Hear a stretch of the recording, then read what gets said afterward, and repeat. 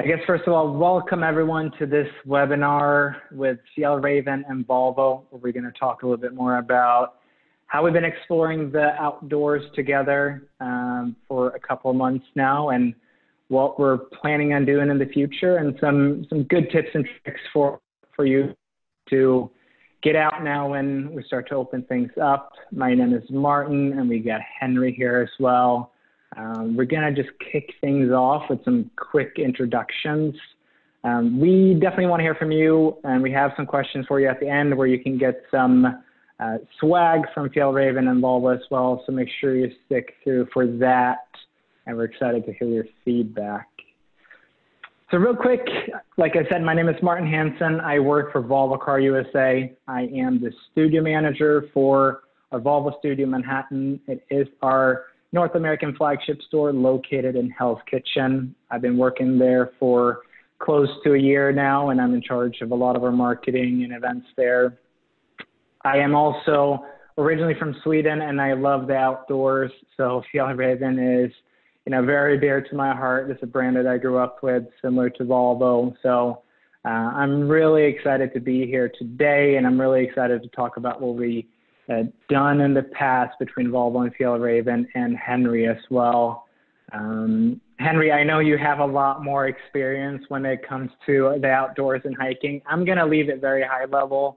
I have not done any crazy hikes myself, but I would love to hear more about you and what you've done in the past. Oh, well, I think you keep up with the best of them, so give yourself some credit.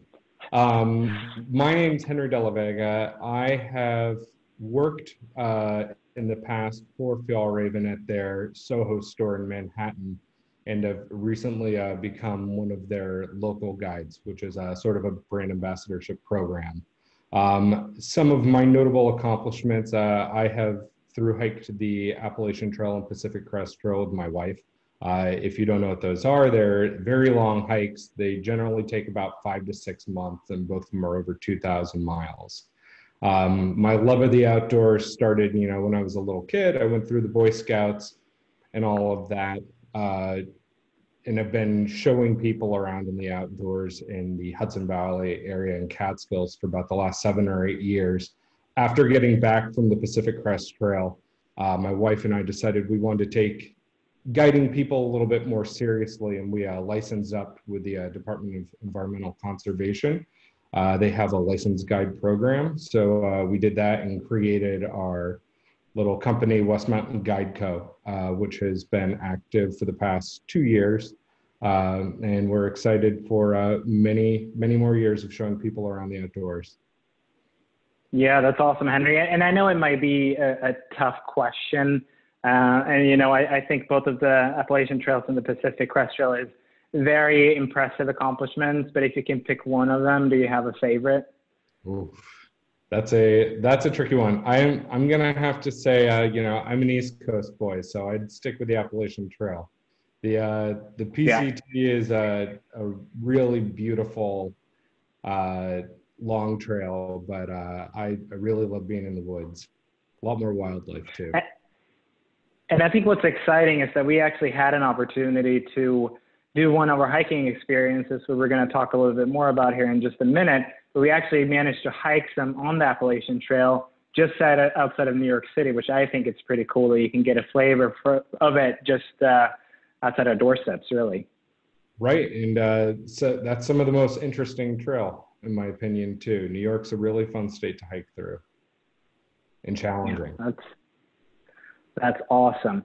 So I think, let's move forward. Let's talk a little bit more about our program, what we've been doing so far, what we're planning on doing moving forward as well. Most people might know this, but both Fjällräven and Volvo are Swedish brands. Both are very old Swedish brands too. And what's funny for me as a Swede is that I do see a lot of similarities where sustainability is really important for both brands. We have the Scandinavian simplicity in our design as well. So there's a lot of good stuff that we have in common. And that's what, I think this partnership has really been a no-brainer for us. And I would say very successful too, because I think people see that when they come out and experience the outdoors with us. Yeah, agreed. And one of the things that drew me to Fjällräven in the beginning was their sustainability. And, that's something that I think needs to be important to everyone right now. And especially if you enjoy the outdoors. So I agree that the partnership with Volvo was a bit of a no-brainer. Really working out great. Yeah, and you actually tried some of our hybrid vehicles too, and not only are they good for the environment, but you could attest it yourself that you get a lot of horsepower in there too. So I think you managed to drive our XC60 hybrid, and it's a fun car to drive. Absolutely. Yeah. Awesome. So just to give you guys an idea of what our partnership has looked like in the past with our hiking experiences, is that we've been able to bring together between 12 and 15 people to have a very, what I would call even an exclusive hiking experience with Henri and his wife Lauren, where we have met up at either the Fjällräven store, our Volvo studio. We got together in the morning, pretty early for being a Saturday, if you ask me, Henri, but I think it's been worth it though, right? Oh, absolutely. Yeah, early bird gets a worm. Yeah, so we, getting together, have a nice breakfast, kind of talk about the hike, talk about, what we have to expect. And it's really important to fuel up too, because most of the times we've been doing some pretty serious hiking as well. I think it's between 6 to 8 miles. So I feel like that first meal in the morning has been really important. But, it's been really great to kind of get this going and see the different type of people that coming in here. And I think while it's fun to be outdoors, I think it's been a great opportunity for us at Volvo and Fjällräven to really talk about what we stand for as a company and kind of highlight that, and not just being in a, that yourself working with Fjällräven and in the car industry too. It's a lot of times you're trying to sell a product, and now it's more about just talking about the, what we stand for as companies and what we're trying to do to better the world moving forward. So that's definitely something that I've truly enjoyed. Right, and I think it's also a nice way for people to kind of experience those products too.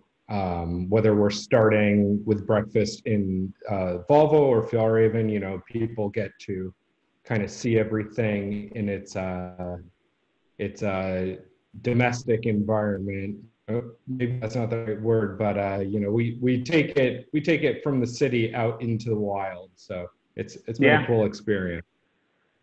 Absolutely. And we have now, in the part of the presentation, we have a few pictures that we've had through we have 3 hikes here between Fjällräven and Volvo. But I would like for you to kind of talk about, because I want to give you all the credit, Henri, because you really started this off at the Soho location with Fjällräven. What made you want to bring people from the city to come and experience the outdoors in the first place, really? Well, I think that the outdoors is an important place for everybody. And being in New York for the past 8 or 9 years now, it's a very urban environment. And most of my friends that I have are self-called indoorsy. So it's been a lot of fun for me over the years to take people out who've maybe never been hiking, never been backpacking before, and show them, what we have to offer within, an hour to 2 hours of New York City, and even closer in some cases. So with Fjällräven, the idea that we started with about a year ago was to do a series of monthly hikes where we were taking people. They're all free events, so it starts with a free breakfast. The only thing people had to pay for initially was their transportation. And for a year, we were doing our monthly hikes where we take public transit up to the Hudson Valley and Harriman area, and had just a wonderful groups of people. Experience from people who've through hiked before, they've done the entire Appalachian Trail, all the way to someone who's never left New York City before, and their biggest experience with nature is something like Central Park. Where it's really got exciting was in January when we started doing the hikes with Volvo, as it really expanded the range that we could travel to. And initially something, you know, I wanted to make sure of was that this was an accessible experience for people. They're free hikes. We plan to keep them that way. And one of the great things, aside from having really awesome rides to come up to the trailheads with, is, you know, people didn't have to pay for their own train ticket even. So it really opened up to a lot more people. And, you know, again, we have all walks of life come in on these things, you know, people who own their own businesses, people who work for Fortune 500 companies, and then, you know, people who are working retail, restaurant, you know, pretty much everything New York has to offer. Yeah, and I think, you know, what's been really interesting, and you make an excellent point there, Henry, is that sometimes it might feel like you're going to put basically 15 complete strangers together. You're going to go out, you know, in the woods. It's the perfect scenario for a horror movie, right? But I think what we've seen instead is that, you know, we have these great conversations around kind of the love of the outdoors, and that's really what's bringing us together. And I think, you know, I met some really great people through these hikes where I probably would never had a chance to, you know, cross paths with them if it wasn't for this. And, you know, to be able to tell our story from Volvo, to be able to tie that in with the Fjällräven, and to be able to show them the outdoors and why it's important to, you know, consider to be sustainable in everything we do. It's just been a great combination. And, you know, I'm so excited to move forward with this and, you know, keep doing it. I wanted to ask you though, so we unfortunately only had a chance to do 3 hikes before we had to kind of scale back, and hopefully can get back out again. What are some of your favorite, you know, takeaways from the hikes that we've been doing? Do you have a favorite hike or anything good to share with us? I actually think that maybe the first hike that we did was still my favorite, which the tall picture in the lower left hand of the screen, you can see that it's very misty. We, you know, especially with people who are very enthusiastic about the outdoors, weather is not a factor that changes whether or not you're going to go and do whatever activities you plan to do. And when we have the free event, sometimes I get a little nervous when I see rain in the day of the forecast that no one's going to show up. But that's never happened before. And we actually had a pretty good group of people show up on what initially looked like it was going to be a rainy day. I think the night before it said a 100% chance for, you know, the first 7 hours of the day. And we got out and the rain stopped on our car ride up, and we were left with, you know, this really beautiful damp forest. And something I tell people, you know, if it rains on your hike, it just gives you a whole nother palette of things to enjoy that you wouldn't normally see. The lichens on all the rocks and trees become a lot brighter. It really becomes kind of a quiet, magical place. Not to mention, they're far. Did we see anyone that day on the trail outside of our group? I think one person. Yeah, I think so. I don't think anyone else was crazy enough to be out there. But yeah, I think we were pretty alone. And that was at the very end. And that, you could see the white blaze above my head there. That was our first hike we did on the Appalachian Trail from Harriman State Park, where we went through the Lemon Squeezer, which was a really fun, challenging part of the hike that everybody helped each other out with. It was a really good time. Yeah, I think I think that's a great example of, you know, it's not, you know, the hiking is, you don't have to be a master hiker by any means, but it's been, you know, some really good hiking. I don't consider myself to be an expert, but, you know, my legs has definitely been aching a little bit after a 7-hour hike that we've been doing a couple of times now. So, you know, it's good to see that people, you know, we're pushing each other too. And it's really, you know, a team coming together at the end of the day too, which has been great. And, you know, I think that the picture that we can see right above the misty one there, where we actually get together and we have a dinner afterwards, that's probably also one of my favorite times where, we spent the whole day outside. We've got to know each other, and then we can stop at a local restaurant and just sit down and talk about our experiences and, have a lot of fun to reflecting on it. I think, when we sit there and we have this conversation, it definitely makes that, couple hour walks definitely worth it. So that's probably, my favorite part of it. I also really enjoyed our last hike here in March. I thought that was great. I think you might have to refresh my memory on the name of the state park. Yeah, there's Minnewaska. Yes, Minnewaska State Park. And that one you're going to be able to see on your right-hand side. We're going to have 2 pictures there. We had a great group there on the bridge. And then also the first couple of pictures really came from that hike as well. And just a beautiful change in kind of scenery where we start to see a little bit more green in the forest.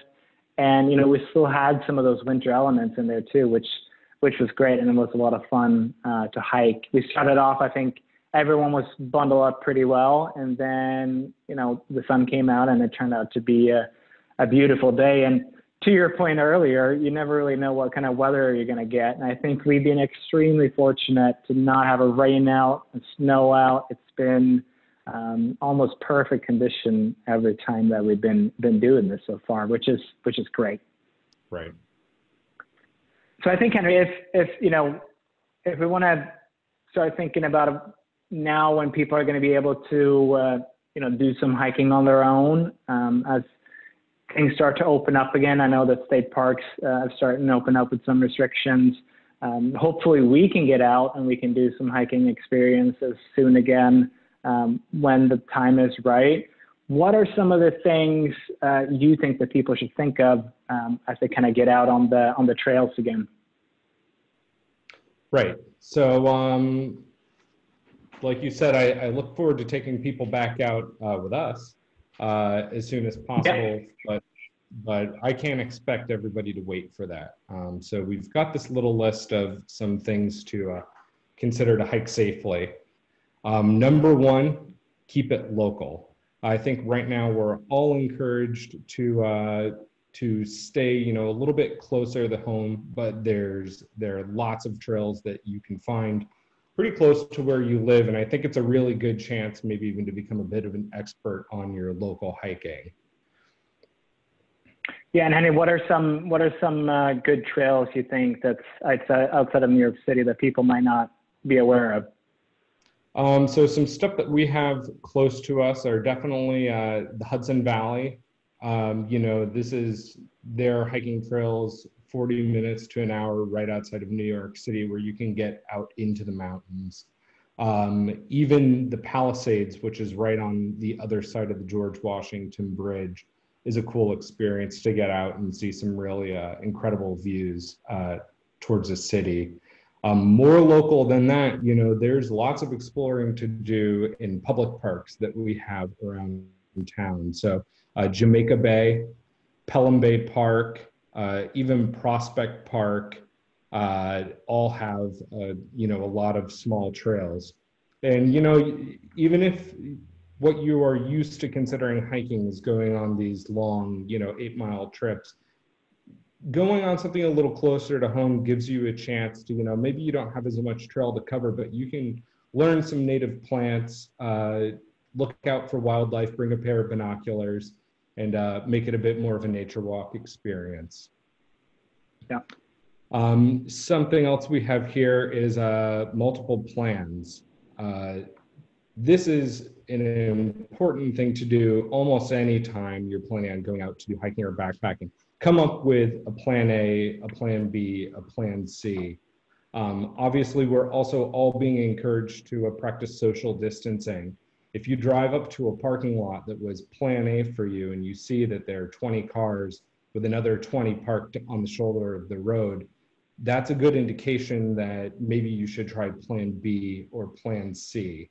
And what I like to do is, as I go down my list in areas I am interested in hiking that day, I'll pick more obscure trails. A lot of times, maybe it doesn't have, the waterfall that you're planning to look at or the view you're really hoping for, but you can find some really cool hidden gems by checking out trails that aren't frequented by other people. At the end of the day, you know, sometimes maybe it turns out that, you know, it wasn't in the cards and everywhere you go is crowded. And at that point, you know, you can enjoy the drive, maybe plan for some drive up vistas. We passed a few really nice ones on our way to Minnewaska on that trip. And that could be an adventure in its own. And I think, Henry, a few things to follow up on that too. A lot of these parks are not going to go anywhere. So if one weekend doesn't plan out, it might not be the end of the world, and maybe it's better to come back at a different time. I also think what I've noticed myself when I've been out, you know, on hikes here pretty recently is that the parking facilities might be the first thing where they kind of scale back.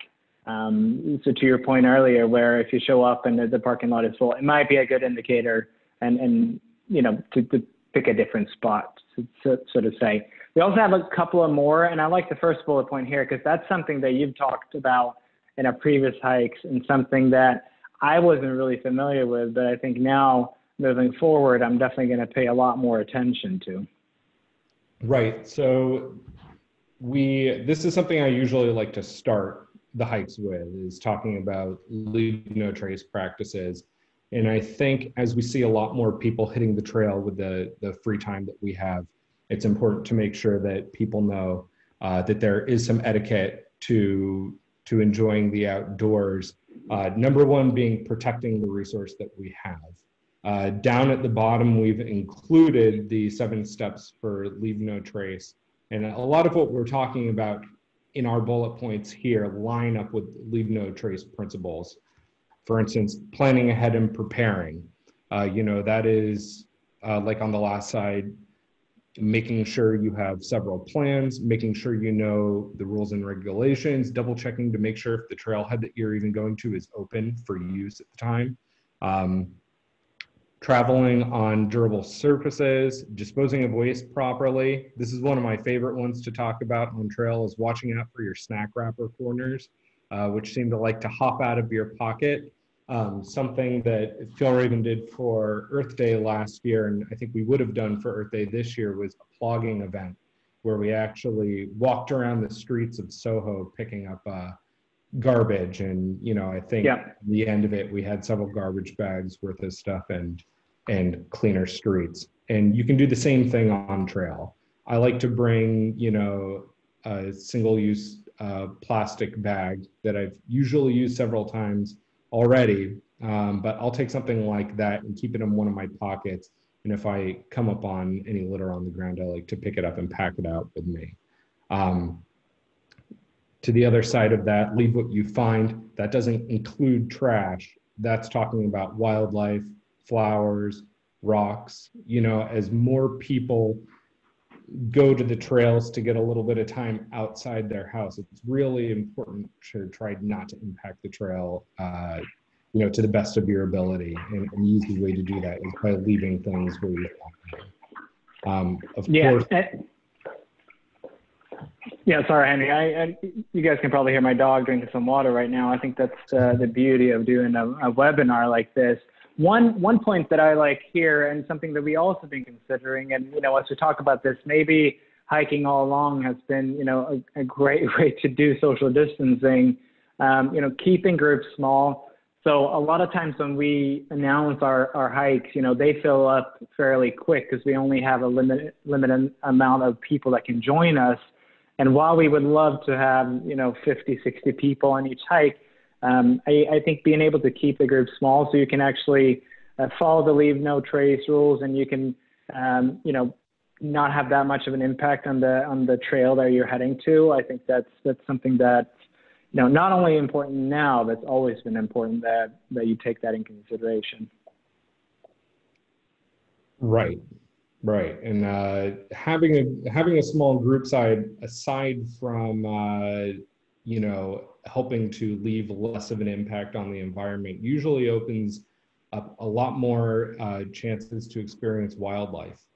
You know, if you want to see some animals or birds going around with a group of 40 people, it's unlikely that you're going to see a lot because, you know, they want to avoid us. So being quiet and keeping your group small is a great way to get a little bit more out of the outdoors. And the last point on Leave No Trace is to be considerate to other visitors, which kind of works into our last few bullet points we have up here. Keeping groups small, we already talked about that, but of course, in these times, you want to make sure that you are tracing the people who you're hiking with. Usually it's best to keep it to whoever's in your household. If you're an experienced hiker, going out on a solo hike can be a lot of fun, very peaceful. And then of course, practicing social distancing, which there's few better ways in the outdoors or there's few better ways, but going into the outdoors to practice that. But, even while you're on trail, it's important, do respect other hikers that you cross. Try to keep your distance, use the PPE that you're carrying, whether it's a buff or a mask, and just pay that respect to the people that you're hiking with. Absolutely. And Henry, before we wrap this up, let's talk about some things that's coming up. I want to hear from you first. If you can let me know, what are your plans for your first trip back? I also want to know your favorite local hike. And then I know you're very experienced and it seems like you've done some pretty amazing hikes already, but do you have a bucket list hike still? Oh, yes. I think I'll always have a bucket list hike. There's a slow but steady leak in my bucket. So that's always being filled up. My first trip, I think that we will probably maybe do a slide mountain in the Catskills. My wife and I, Lauren, are working on completing the Catskill High Peaks. So we're excited to get back out there and start doing a little bit more trekking.